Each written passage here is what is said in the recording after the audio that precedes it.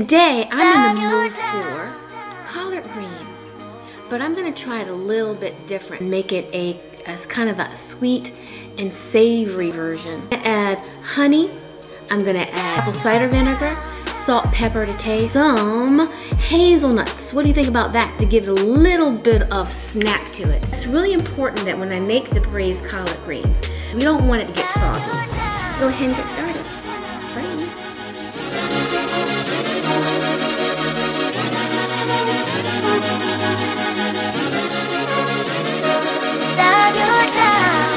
And it's gonna be so tasty. For me, it's important that the vegetables retain their crispness. I don't want to overcook this. I took off all the hard bits of the collard greens because we want tender. We don't want to bite into a hard stem. I'm going to add the first portion of the collard greens in, because as you can see, the pan is really full of vegetables. We don't want it to overflow.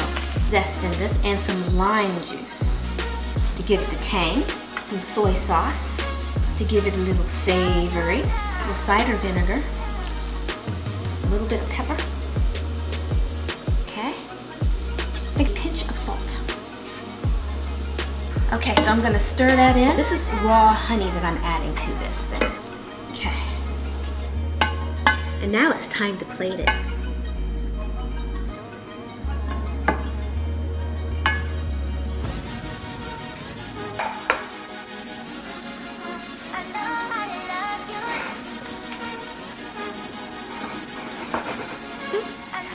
So, I've just plated it. Okay. Plated it, beautiful. Nuts to it.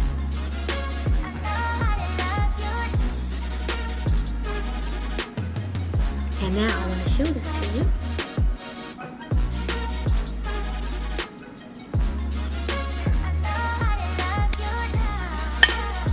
I give it a thumbs up. I give it a thumbs up.